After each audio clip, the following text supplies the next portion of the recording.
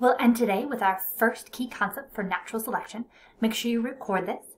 A population can be described by the traits present and by the number of individuals who have each trait. Again, a population can be described by the traits present and by the number of individuals who have each trait. You saw this today with our butterflies and the variety of traits that they had with their wing color. You saw this with our australopes, right? They had different neck lengths, different colors, different fur amounts. You saw this with our thorn palms and our carnithons. So anytime you're looking at a population, you're looking at what traits they have and how many have each of those traits. Thanks for joining me today as we started natural selection. I hope you'll join me next time when we look at what happens to australopes when their environment changes. See you next time.